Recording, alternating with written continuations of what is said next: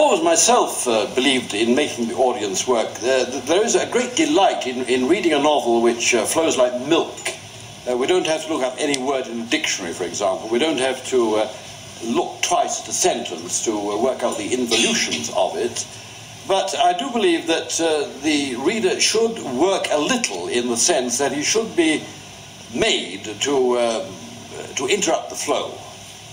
And this is probably a characteristic of the so-called literary novel, that language itself should be regarded not as a transparent medium, but it should be to some extent opaque. I think probably the greatest novelists have been opaque writers in a certain sense, in that we've been aware of the language, and we have sometimes been brought up short by the language, by a strange word, by a strange rhythm, by a strange construction, and I think almost deliberately a man like Hoban is doing that. I think he goes a little too far. How the novel did commercially, I do not know, but it came up at the time of, I think, the 1980 Booker Award.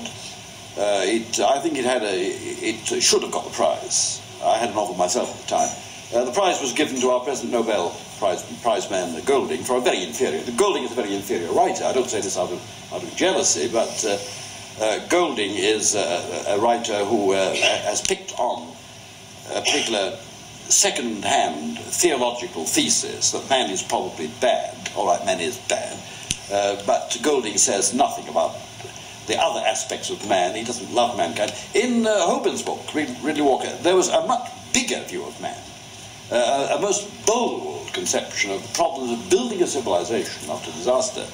And the ultimate boldness was in being willing to invent a language appropriate to the situation of his novel. Something that Golding would never do, has never done. Something that I am scared of doing.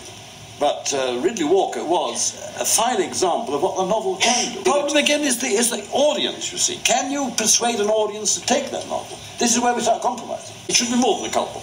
It should be read by many.